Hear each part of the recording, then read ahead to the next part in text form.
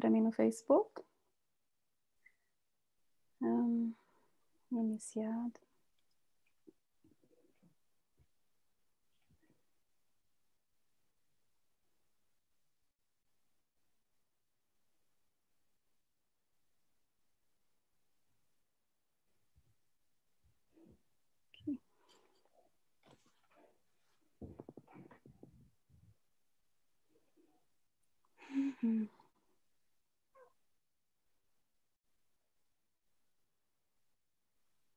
Onde que está a nossa live?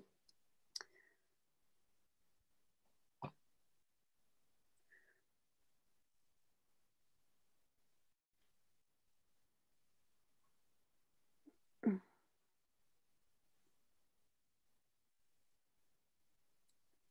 que está acontecendo aqui que eu não estou conseguindo ver? Tá, tranquilo. Aqui para mim tá que a gente tá live, mas não. Deixa eu ver no YouTube. O YouTube também tá.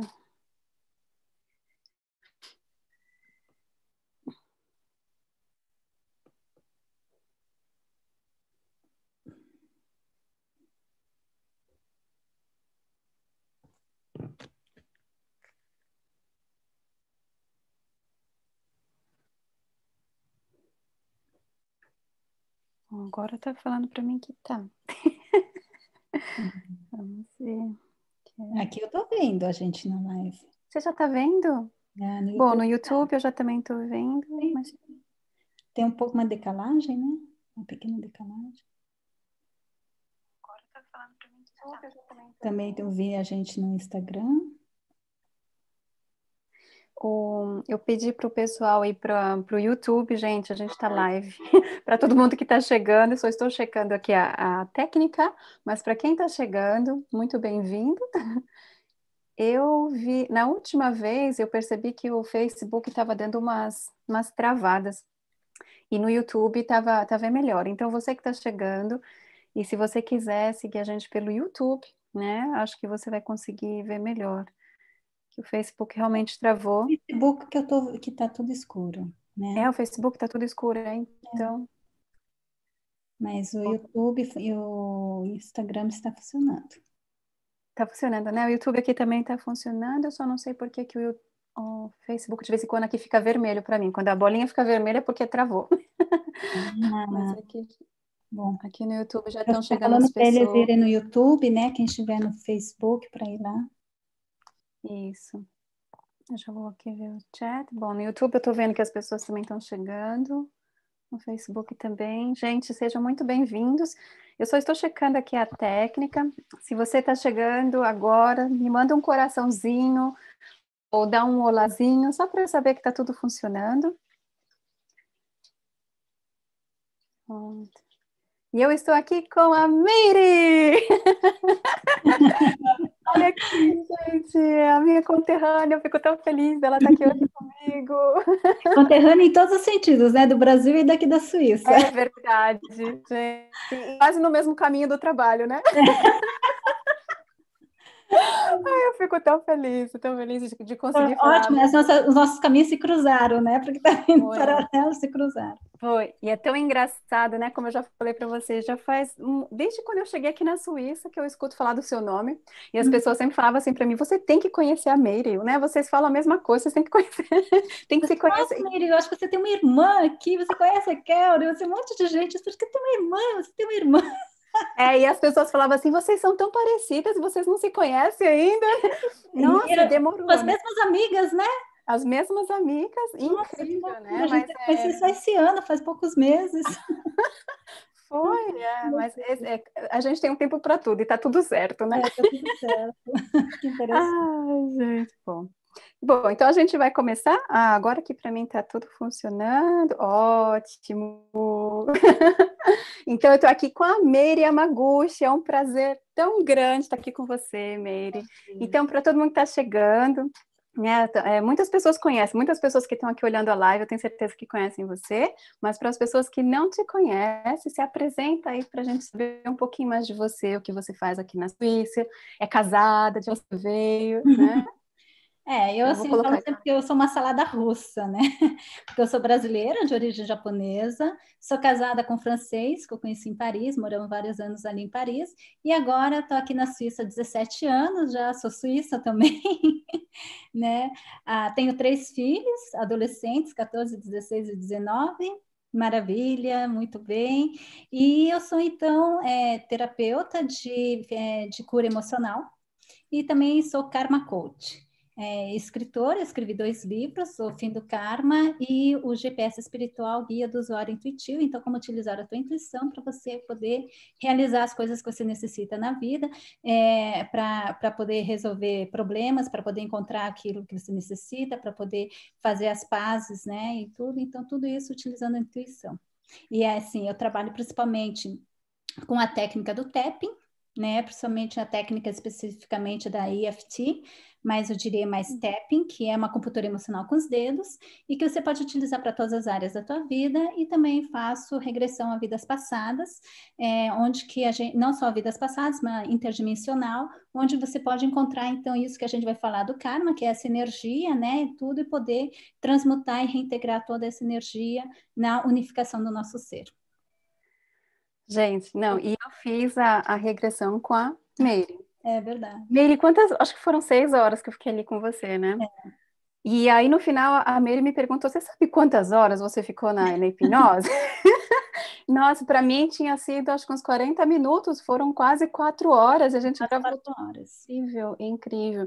E depois que eu escutei todo o áudio, né, que foi gravado, quanta coisa que eu falei que jamais teria ideia que eu iria falar, né? Quanta Exatamente. coisa que a gente descobriu, assim, do passado, né, do meu passado, das vidas passadas. Depois a gente pode conversar um pouco sobre o que é essa hipnose, como é que se faz. Isso. É algo assim muito Ah, eu interessante. falei para você que eu estou fazendo curso, né? Então, Eu porque tô feliz. agora foi essa técnica que eu faço já há 5 anos, né? Já regredi centenas de pessoas. Geralmente era só fisicamente, né? E Aham. agora eles desenvolveram as técnicas, a possibilidade de fazer online. E é isso que Sim. a senhora está Nossa, eu tô fazendo. fazendo essa do online, é muito, muito bacana. Assim, Eu ah, também estou fazendo, então daqui a pouco a gente já vai poder vamos, a gente já fazer assim senta para aí todo para conversar sobre isso. mundo. É Nossa, maravilhoso, é é, maravilhoso. gente, e assim, eu nunca tinha feito uma hipnose assim, de regressão e como me ajudou, assim, me ajudou a me conhecer, a conhecer os meus karmas também, né? Uhum. Esse é o nosso assunto de hoje, né? E tem tanta gente aqui que me mandaram tantas perguntas, né? Porque eles sabiam que ia ter a live de hoje. Então, assim, a live de hoje foi super esperada, né? E eu passei algumas perguntas para você, né?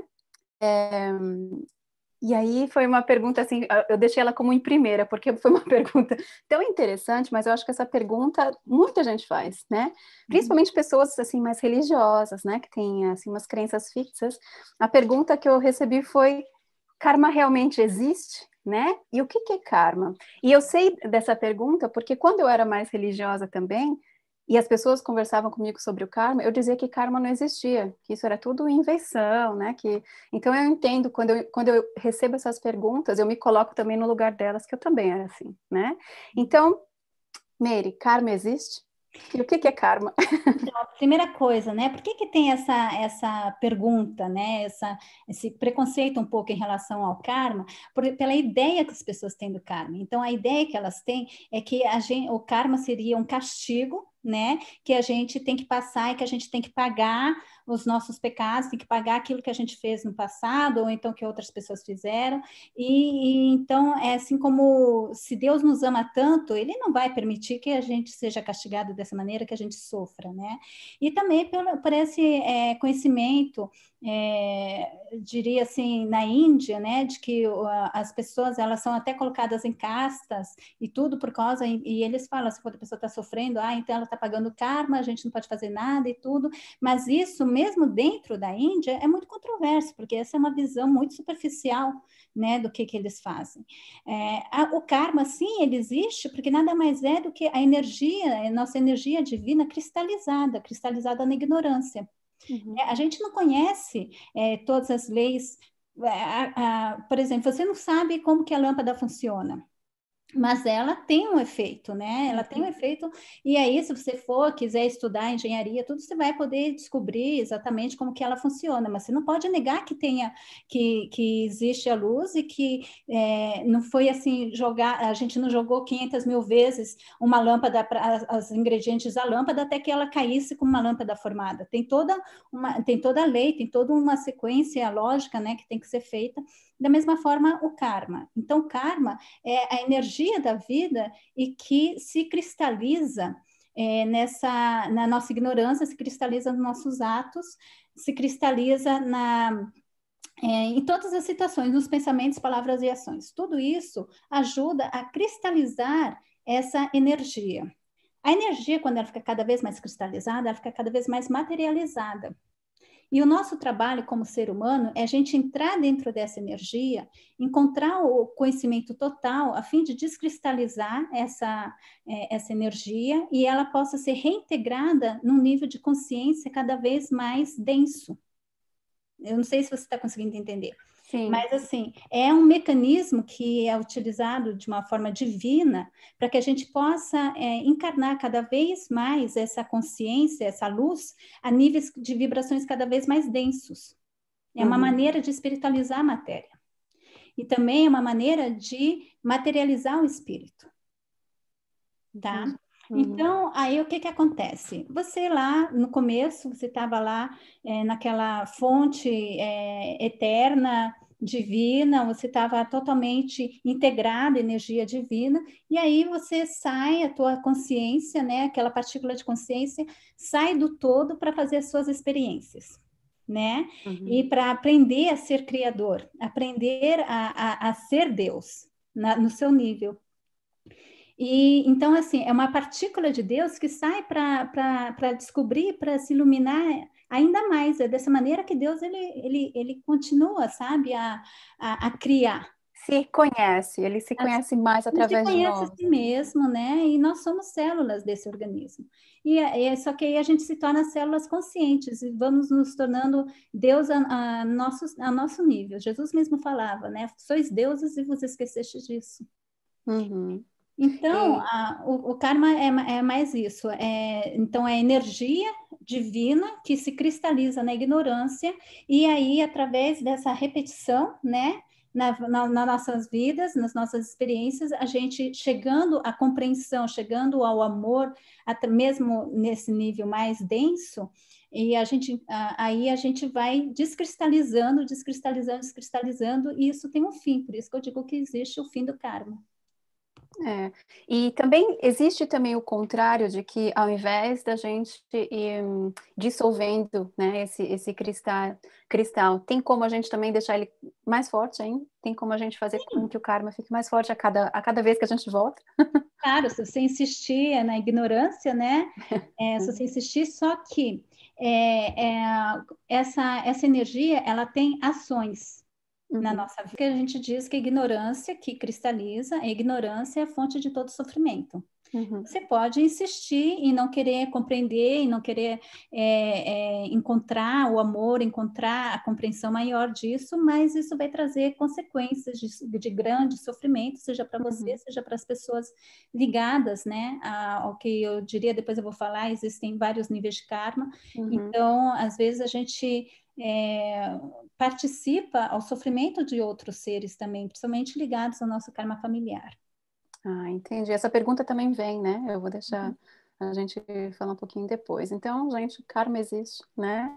Karma faz parte da nossa vida e nós não seríamos as pessoas que nós somos hoje se não fosse o karma, né? E a segunda pergunta, karma pertence a alguma religião?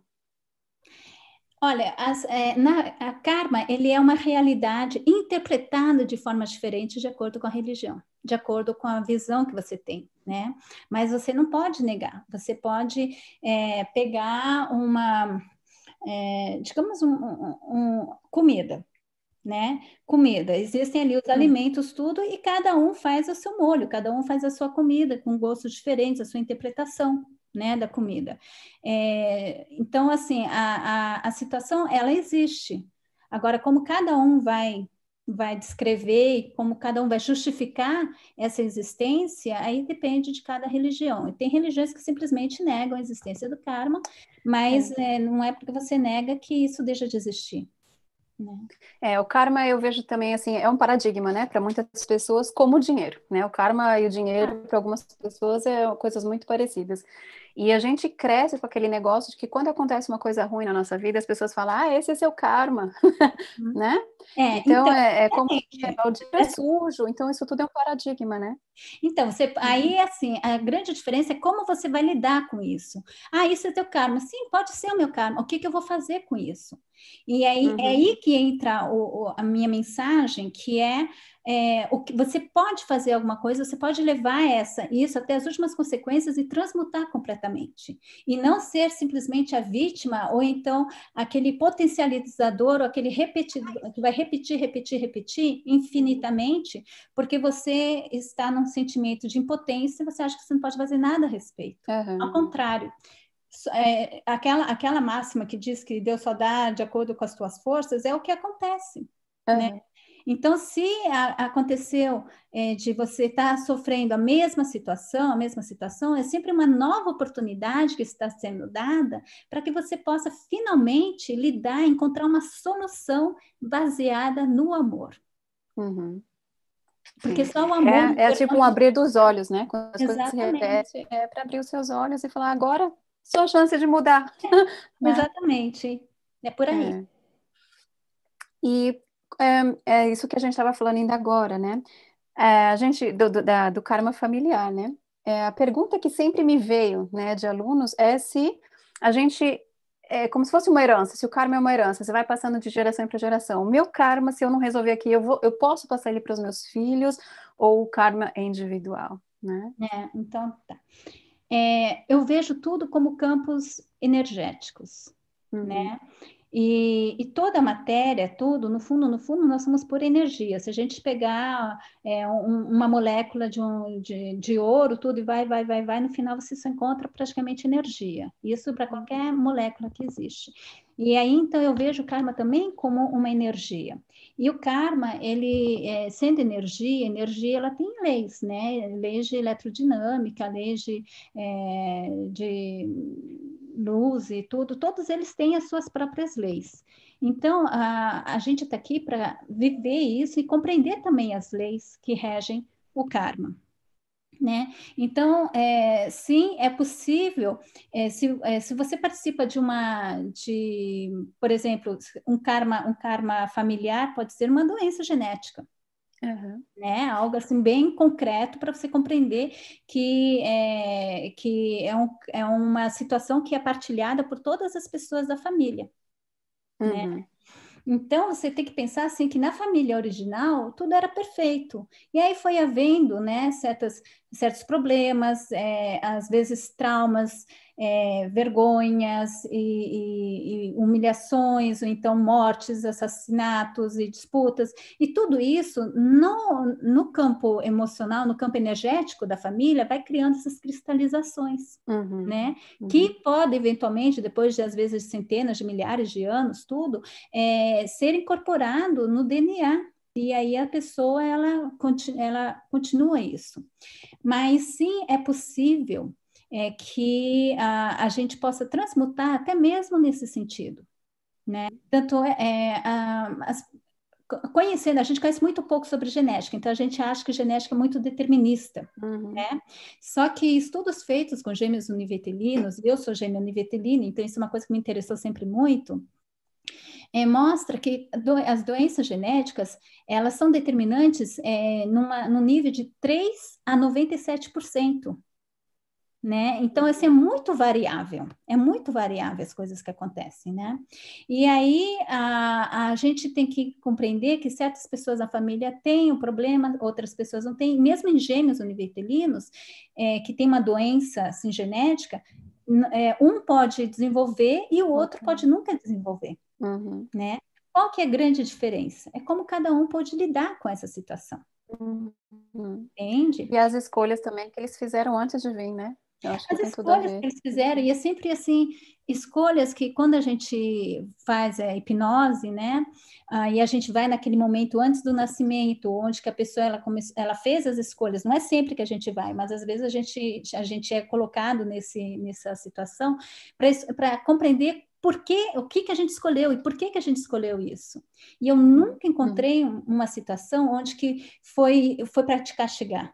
Sempre foi como sendo dada uma oportunidade de finalmente curar essa situação. aham, Às vezes é um trabalho profundo de transmutação espiritual.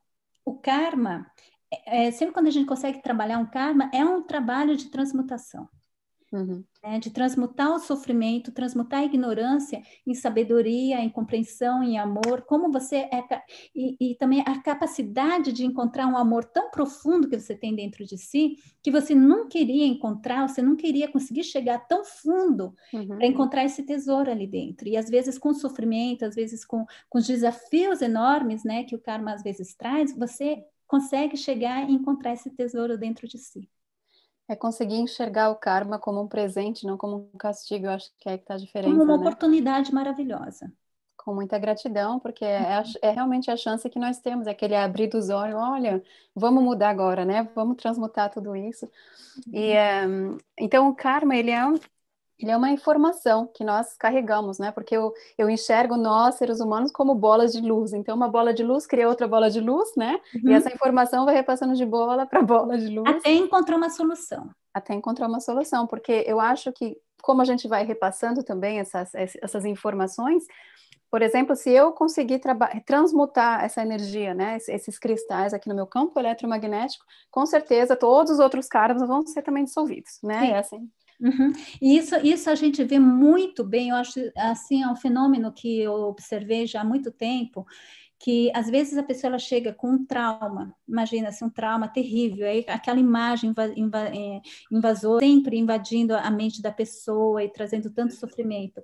E aí a gente trabalha, seja com FT ou seja com a hipnose, principalmente com a FT, se é algo conhecido, né? Uhum. E aí você trabalha e a pessoa ela tenta lembrar da mesma situação e a gente vê a cena completamente mudada.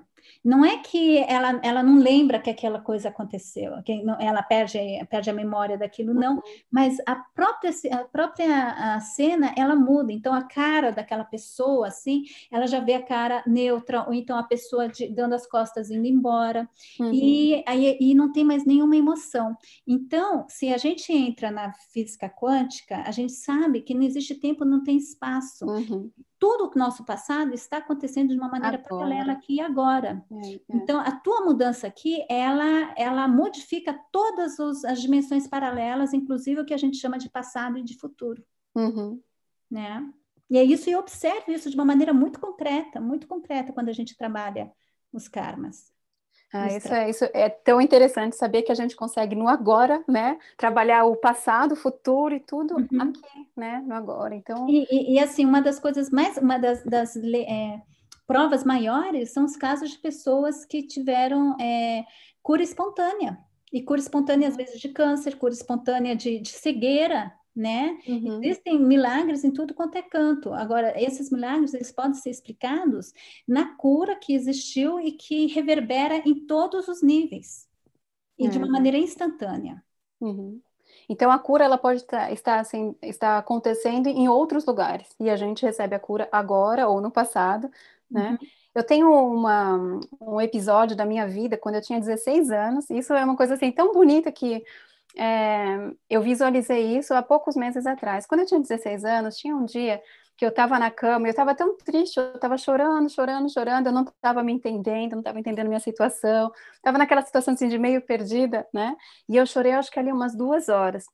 E eu senti, assim, que tinha uma pessoa do meu lado e eu chorando na cama. Eu lembro que eu caí assim, ó, no ombro da pessoa e fiquei ali chorando no ombro daquela pessoa que eu não via, era uma pessoa invisível, né? E ao meu entender, era um anjo aquilo lá. Eu tratei ele como um anjo. Aí, obrigado, anjo, por você estar aqui comigo. E eu chorava, chorava, chorava. E aí tá, passou. Eu nunca me esqueci desse episódio. quando eu me despertei, quando eu senti aquele despertar, né? Eu estava fazendo a cura do meu passado, e olha que coisa interessante, eu estava ali fazendo a cura, e eu fui naquele momento na cama, ali quando eu estava chorando, e eu sentei do lado da Kelvin com 16 anos, e eu fiquei ali com ela, consolando ela e dizendo para ela, vai É. ficar tudo bem, olha onde eu estou, vai ficar tudo bem, nós Nossa, me somos arrepiei toda. nossa, esse episódio para mim, eu me arrepio porque ele é um episódio tão lindo, não era um anjo, era eu Exatamente. mesma, eu tô toda Você arrepiada. mesma no futuro Era eu é que estava mesmo. ali presente. Exatamente. Então, Exatamente. assim, que coisa, né? É uma coisa que aconteceu lá para mim no passado, né? Porque o ser humano tem essa coisa de lineal, né? Então, para mim aconteceu lá no passado, mas não aconteceu, na verdade, agora, no Então, presente. é justamente por isso que eu digo assim, às vezes as pessoas elas falam, ai, mas aconteceu há tanto tempo, eu não quero Uhum. aceitar que aquilo tem um efeito. Eu falo assim, olha, querida, eu já fui 40 mil anos atrás tendo que curar uma coisa, e quando eu cheguei lá, estava acontecendo igual, eu estava sentindo Aqui, a estava mesma aqui agora coisa, acontecendo. como se fosse aqui e agora. Então, para mim, essa energia não tem tempo, não tem espaço. Não, Não é é? E as verdade. pessoas falam assim, ai, mas o tempo cura, né? Esse é um erro. O tempo É. não cura nada. O que cura é o amor, é o perdão.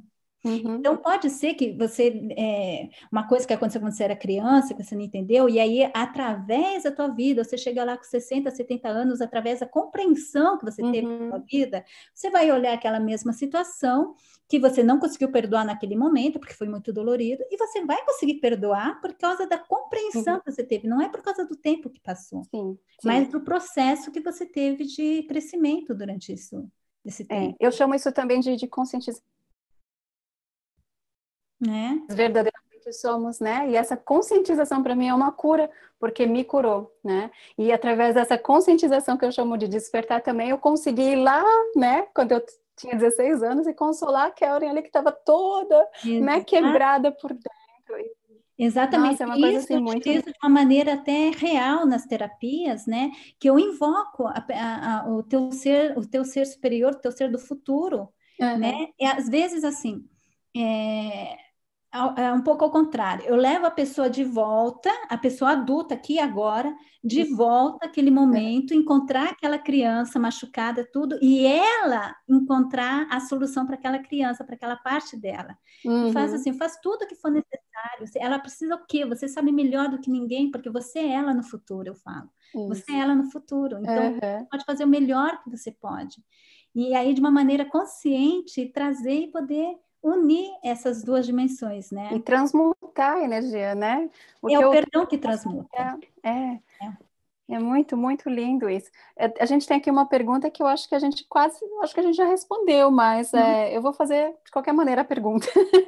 Maldição de família e karma são coisas diferentes? Tá, maldição de família. O que que é maldição de família? É uma cristalização, né, numa energia muito negativa, no poder que a família também deu, né, Uhum, aquilo, uhum, e muitas vezes ligado a uma vergonha muito grande, né, uhum, assim, não importa se isso aí a gente entra também no campo de magia negra, porque magia negra nada mais é do que o conhecimento dessas leis e como utilizar isso para ganho próprio, né? uhum. Para ganhar poder, para ganhar para poder sugar a energia, né, dos outros.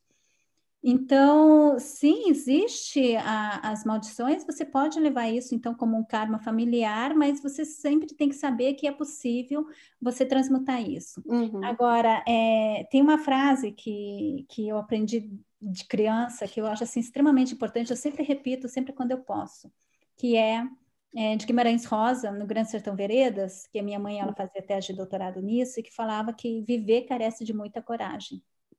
Viver carece de muita coragem. Então, a gente tem que encontrar essa coragem dentro de nós, Uhum. enfrentar todos os nossos medos, né? E ser capaz de poder fazer esse processo com coragem.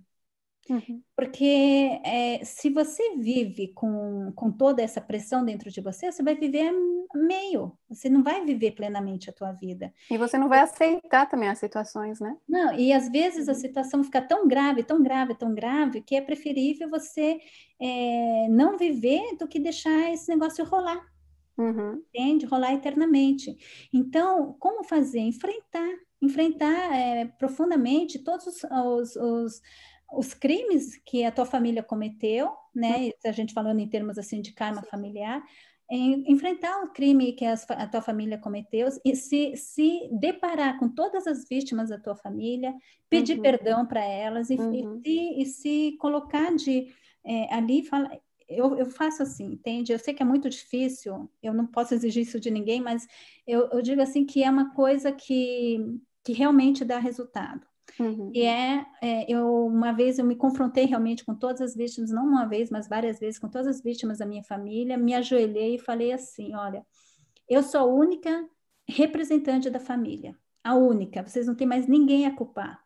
Se é para fazer qualquer coisa, me matar, me destroçar, me fazer o que quiser, é agora e é comigo. Mas eu estou pedindo perdão. Eu estou pedindo perdão. Eu compreendo agora a dor de vocês. Antes eu não compreendia. A minha família não compreendia. Mas assim, de coração, porque eu entrei e eu senti a dor deles. E aí eu fiquei pedindo perdão, e eu comecei a ver espíritos assim que estavam ali.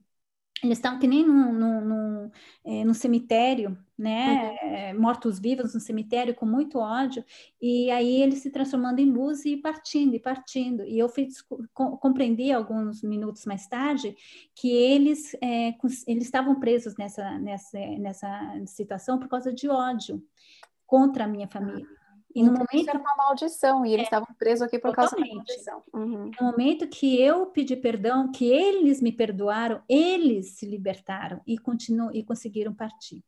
Uau! Então foi assim, e aí depois eu tive a visita dos meus avós que vieram me agradecer pelo karma que eu tinha aliviado, porque com o karma que eles tinham antes, eles não conseguiam partir, mas que agora eles Nossa, podiam gente, partir. isso eu nunca escutei.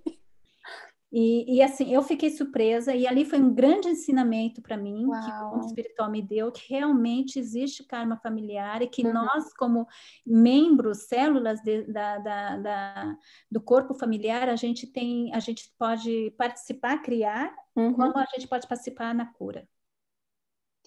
Que coisa linda isso, né? É, Uhum. e o karma familiar, a gente pode falar também que aquele karma é o karma coletivo. Bom, o karma familiar é uma coisa, eu acho que o karma coletivo que é do mundo inteiro, né? Que a É, gente também acaba participando de alguma maneira desse karma. claro, claro. Então, Mas que também, eu acho que se cada um fizer a sua parte, a gente também consegue curar esse karma é, coletivo, o né? karma coletivo tem diversos níveis, né? Então, às vezes, quando eu trabalho muito assim às vezes eu trabalho com mentes, e volta e meia a gente entra em contato com o karma da escravidão, Aham. né? Assim Uhum. como também quando eu às vezes já aconteceu de pessoas de ascendência de portugueses e tudo Uhum. entrar em contato com o karma dos escravizadores, né? Uau. Uhum. Então, assim, é muito interessante. E aí a gente percebe assim toda essa dor, né? Todo esse sentimento de injustiça enorme, toda essa ou então o desejo de poder, essa indiferença, né? E é então a Uhum. oportunidade da gente poder compreender o resultado dessas ações a longo termo, né? Compreender ali onde que a gente está fazendo mal e poder então finalmente liberar.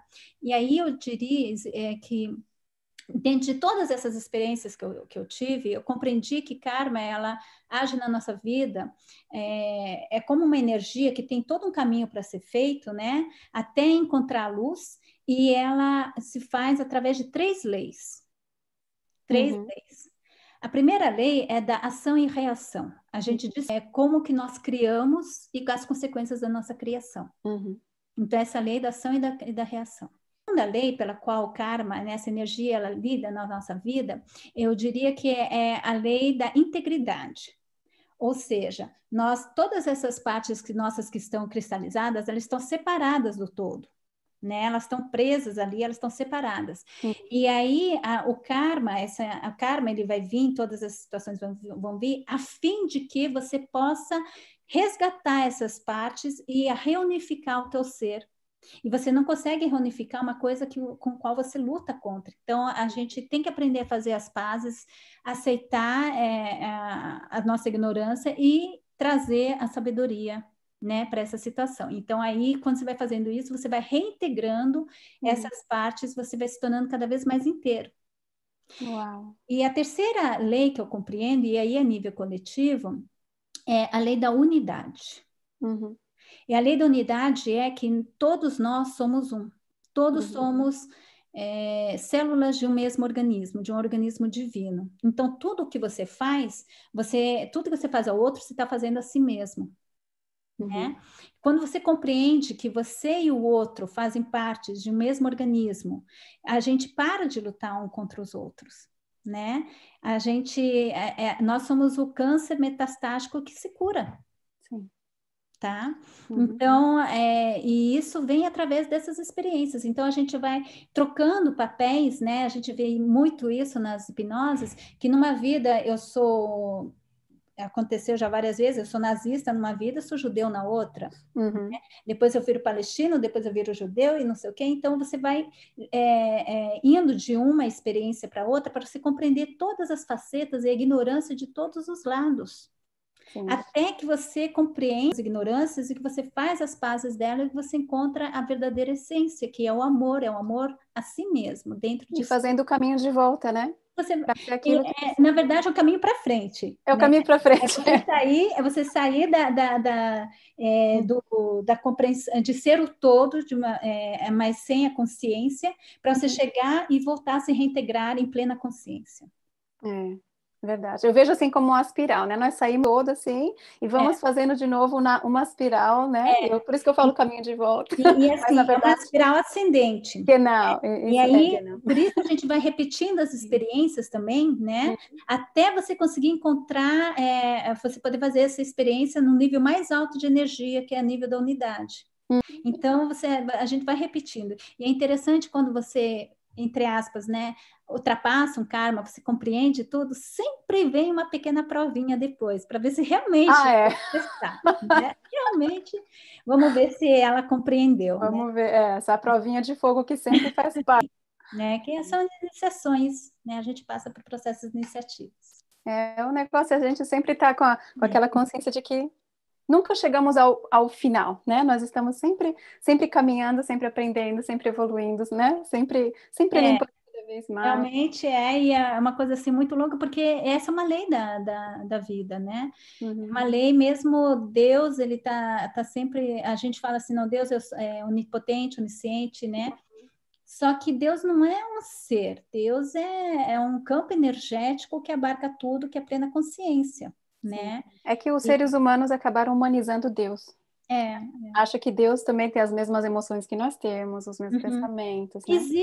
Que existem vários níveis, né? Existe o Deus maior, que seria essa energia criadora universal, e a gente tem, assim, níveis de anjos, a gente tem níveis realmente, e nós temos nós mesmos em diversos níveis que a gente desconhece, né? Então, existe, sim, uma parte humanizada nisso, mas nem esses que a gente considera o Deus humanizado, eu diria, pela minha compreensão, pelas minhas Longe, né? experiências, que não, na verdade, são assim, é como se seriam nossos pais genéticos, né? Os nossos pais genéticos que tem, imagina nós dentro de uns 5 bilhões de anos de desenvolvimento que a gente não vai ser capaz de fazer, né? Verdade. Sendo que agora a gente já está na física, na computadorização, computador é quântico, e aí, assim, todo o que eu sinto é que toda essa energia que a gente chama de energia divina, tudo isso é um grande programa de computador divino que tem todos esses inputs de todo mundo ao mesmo tempo e consegue organizar,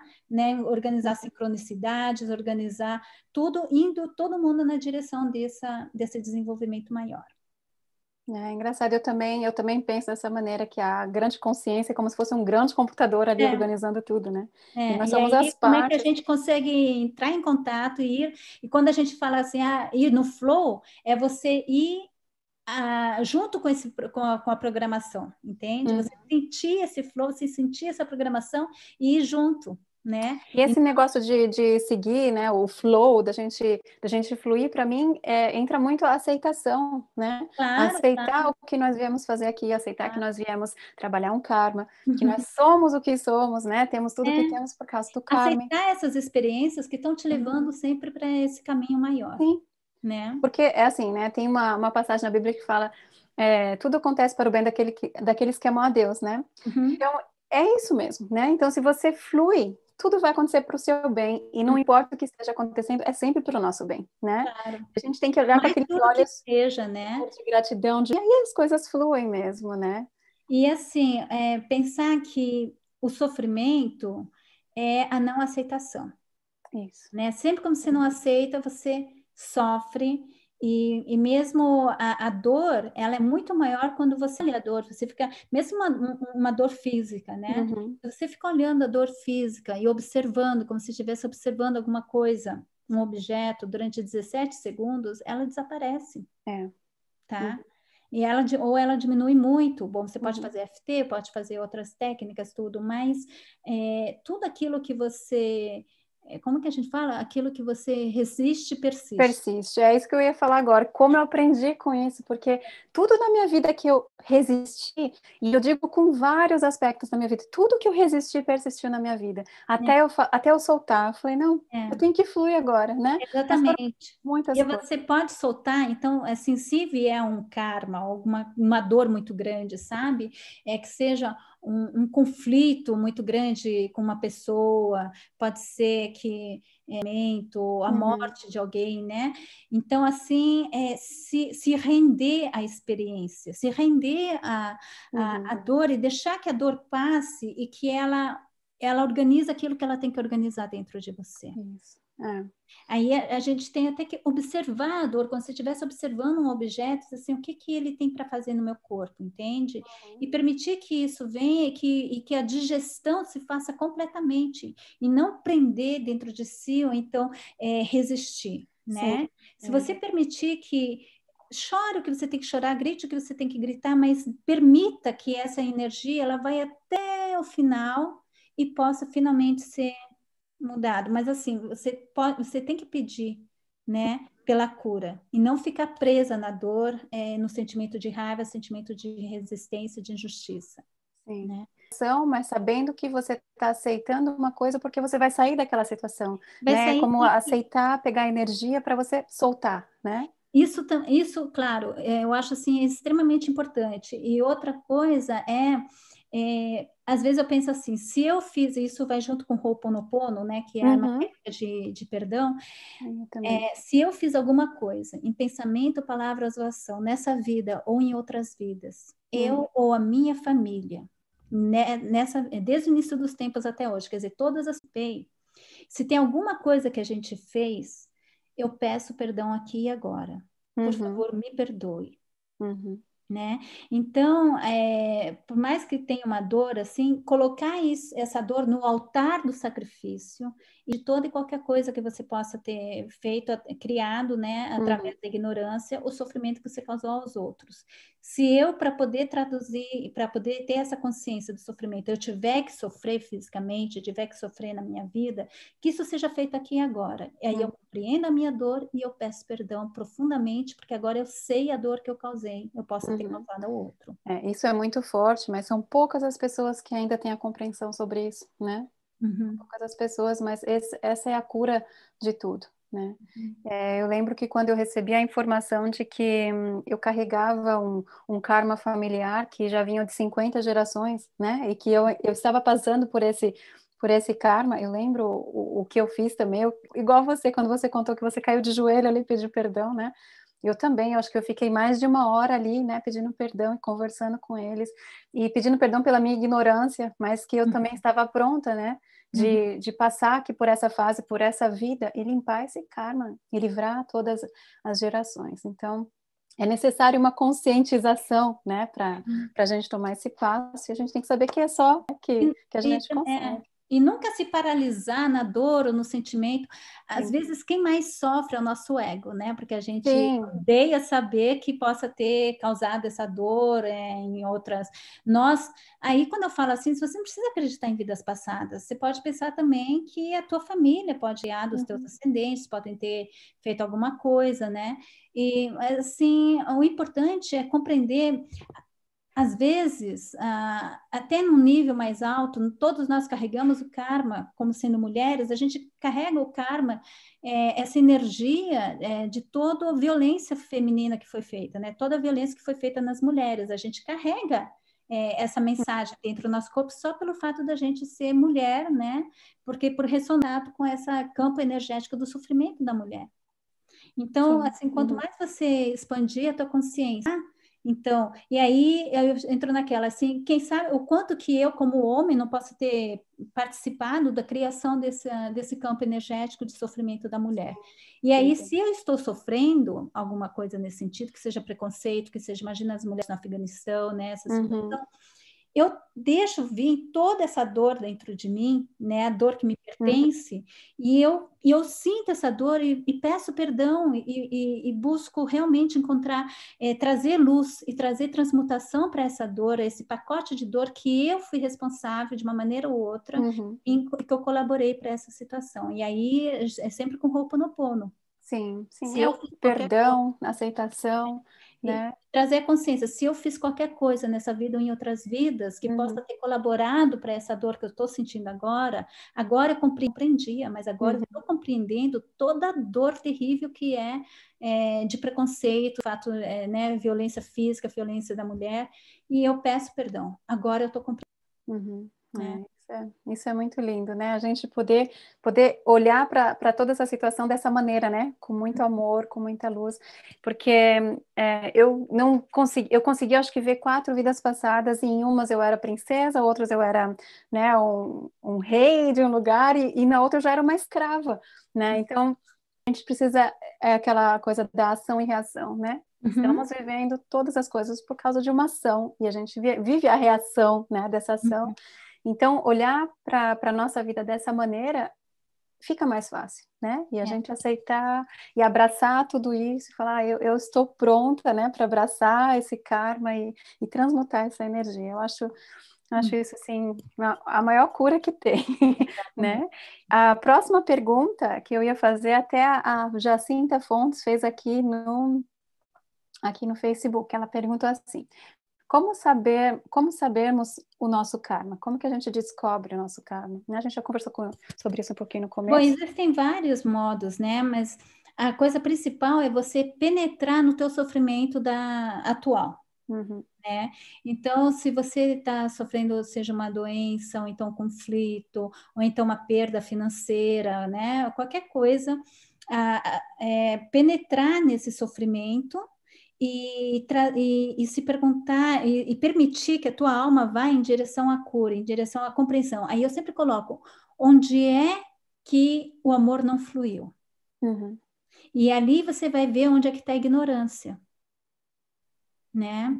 A ignorância, a tua parte de ignorância de você, onde você não quis aceitar, onde que você sentiu, por exemplo, assim, é triste, mas, por exemplo, é, crianças que foram abusadas pelos pais, né, que sofreram tudo.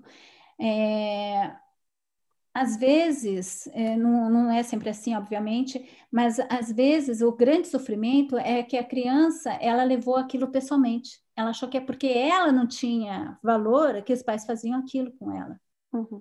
Por mais que ela tente depois justificar, eles não fizeram a mesma coisa com os meus irmãos, ou não sei o quê, mas ali tem uma ignorância, né? Então, se ela conseguir, ela entrando dentro disso, de repente ela descobre que realmente era uma coisa pessoal, mas pessoal, assim, deles terem projetado em você uma dor deles, Uhum. né? Porque a criancinha, tudo, o que que ela fez para fazer mal aos pais? Muitas vezes nada. Uhum. Né? Mas eles podem ter se sentido limitados na liberdade, ou então frustração porque não tinha dinheiro para poder dar o alimento, ou então porque não tinha mais liberdade, etc. E tal. Então eles jogaram na criança as frustrações e as limitações deles. E aí a criança, a adulta agora, né, poder olhar para aquilo e poder se perdoar, Uhum. né? Se perdoar principalmente, porque compreende que não era ela que era o problema. Pais.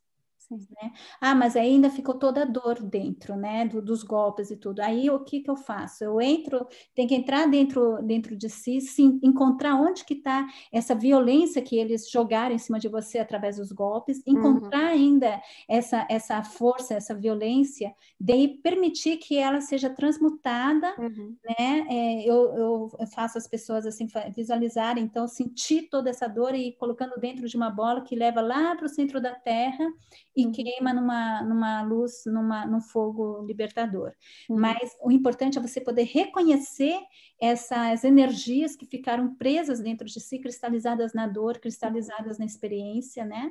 E Sentir ela de novo para a gente conseguir trabalhar elas, né? sempre. Uhum. Tem uma coisa também que esse caso de crianças que são abusadas é um caso bem delicado de se conversar, né? Uhum.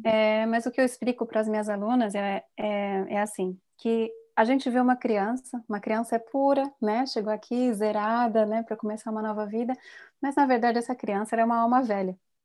Uhum. É uma alma velha, né? É uma alma que já tem histórias, que tem muitas informações consigo carrega. E outra coisa também é o contrato espiritual que é feito antes de uma criança nascer, né?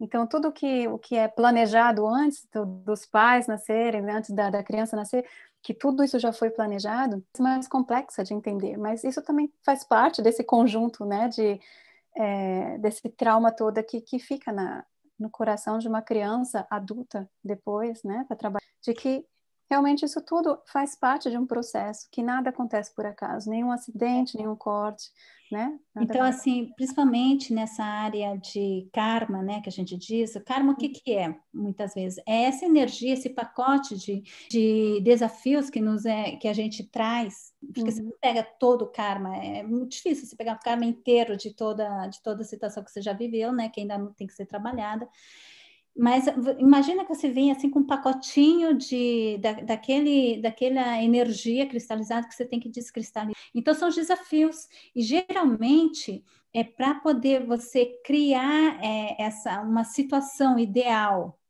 para você um dia poder trabalhar profundamente essas energias e poder transmutar, isso precisa ser ancorado nessa experiência terrestre.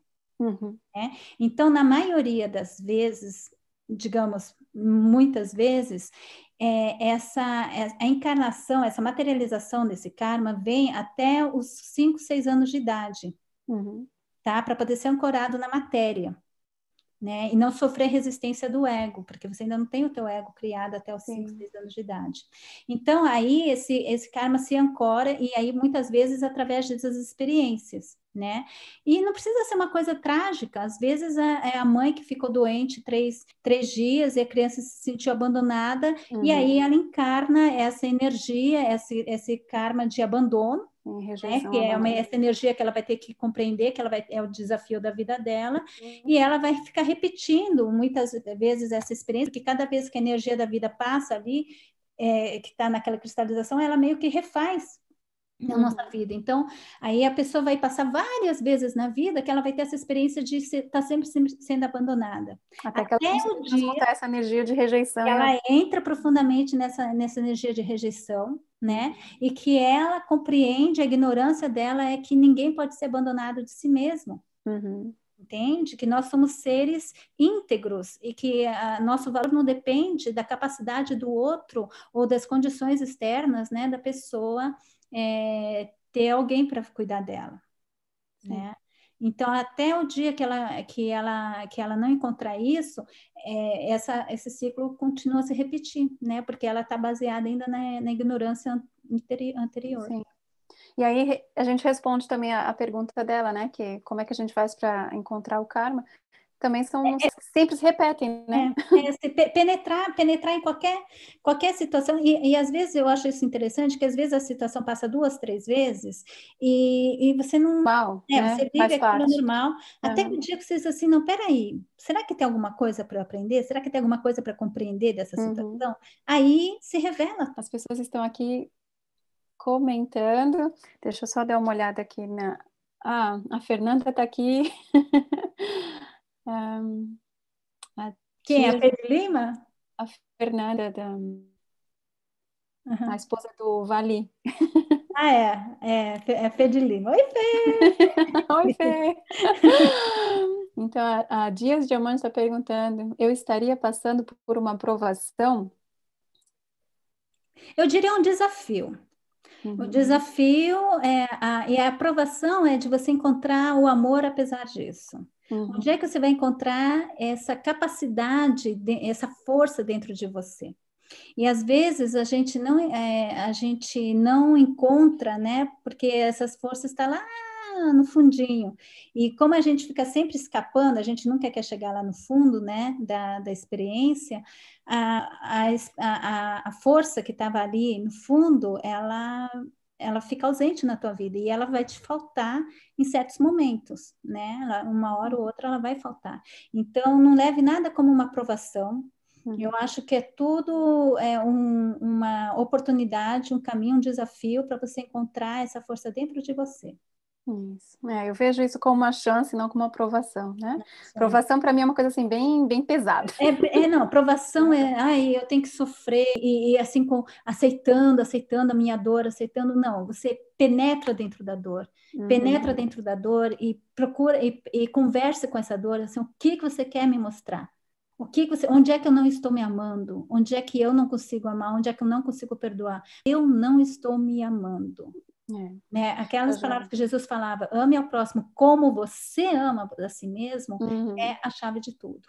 É verdade. E para a iluminação através do amor próprio, Ai, não é bem assisti. interessante esse vídeo, ficou bem bonitinho, Aham. Ai, que né? lindo. Porque o caminho, na verdade, da espiritualidade é o amor próprio, né? Porque É, através do amor próprio a gente consegue encontrar cura para nós e para o mundo, né? exatamente. Eu sempre digo assim, é, auto-amor, né? O amor próprio, o auto-amor. Sempre, se você não se ama completamente, todo o amor que você sente para o outro é só ilusão. Porque no Uhum. primeiro momento em que ele mostrar um defeito que você também não ama em você, você não vai mais conseguir amar o outro, É. né, de Uhum. coração. Uhum. Então, o amor que a gente tem pelos outros, mais do que para nós, é por ilusão. Sim. A gente não ama realmente. Enquanto você não conseguir amar a si mesmo profundamente, mas não esse amor egótico, esse amor narcisista, não é nada disso. É uma profunda aceitação daquilo que você é, profunda aceitação da tua alma aqui encarnada, do caminho que ela passa, de todas essas experiências, é você aceitar a vida como o teu maior mestre, Uhum. como o caminho para você ser consciente daquilo que você realmente é, É isso mesmo. né? E aí tudo se torna maravilhoso.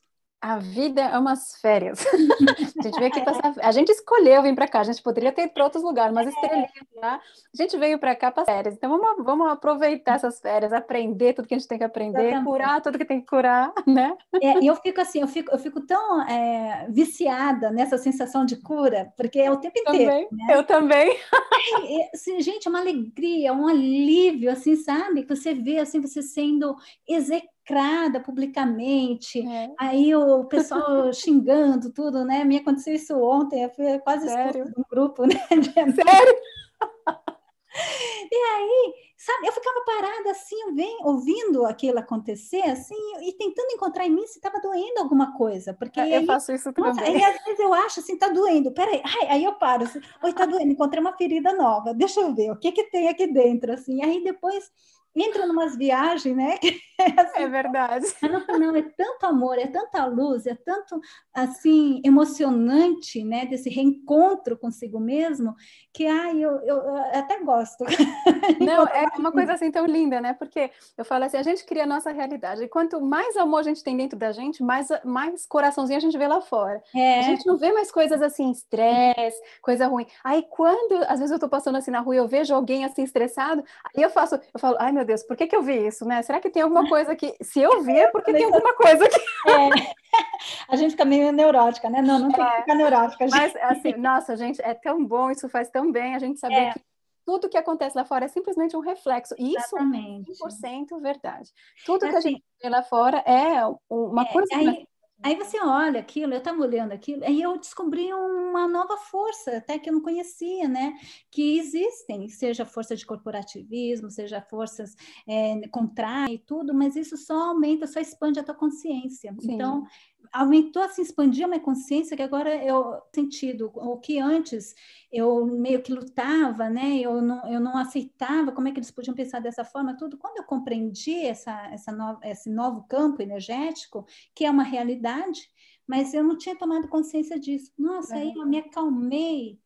Aí eu percebi assim que, nossa, tudo bem, deixa eles, né? Eles estão vivendo essa experiência, estão vivendo essa força, esse campo, ótimo. Mas eu não tinha percebido antes, isso que estava me causando angústia.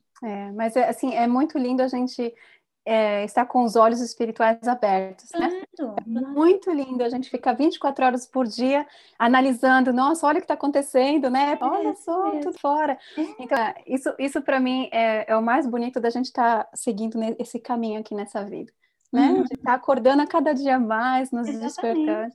Uhum. E, E e a melhor coisa é a uma gente luz, né? repassar. É uma luz que se desperta na gente, a gente vai se iluminando, né?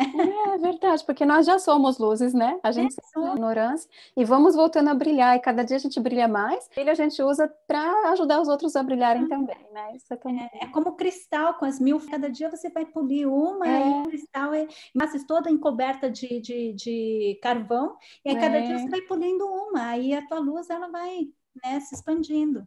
E, Nossa, eu quero brilhar aqui 1 hora, você acredita? meu Deus do céu, a gente só respondeu duas perguntas. Meu Deus do céu, Meire! Mas eu acho que a gente respondeu tudo, porque a última pergunta era realmente como a gente pode limpar o karma, né? Eu acho que Uhum. você já falou um pouquinho sobre isso, É através do mas se você perdão. quiser dar uma Através do finalizada. perdão. E a gente descobrir perdão a níveis maiores, até você chegar no perdão divino.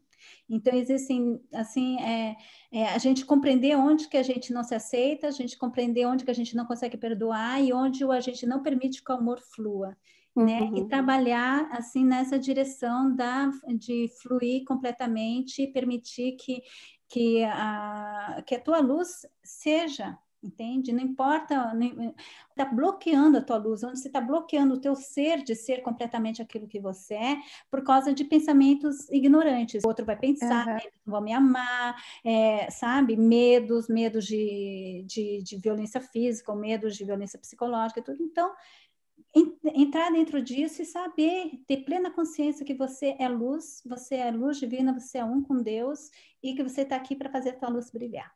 É isso aí. Uau, que live, meu Deus. Tem Lindo. tanta gente aqui comentando, mandando coraçãozinho, agradecendo pela live, mas né, depois eu vou ler aqui com mais calma.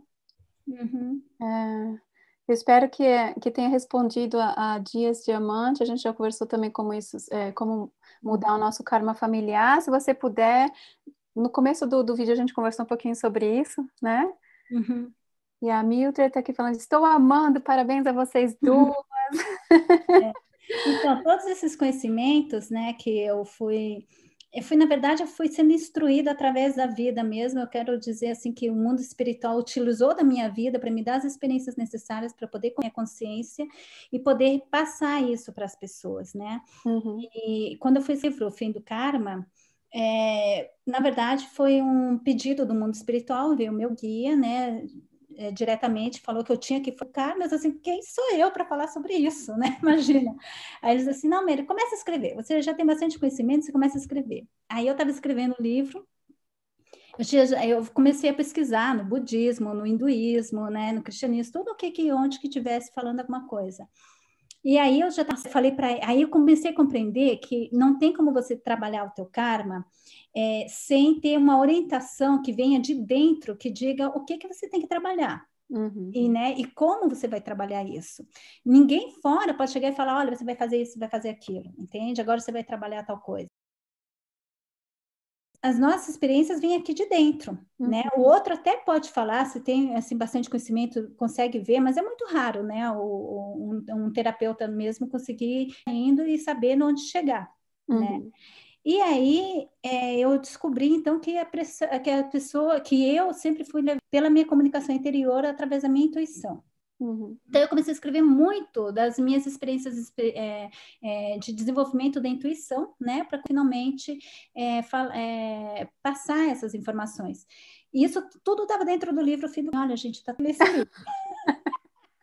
Aí o meu guia riu de mim e falou assim: não, Mary, você não vai escrever um livro, você vai escrever dois, e o primeiro já está escrito, que é o GPS espiritual sobre a intuição.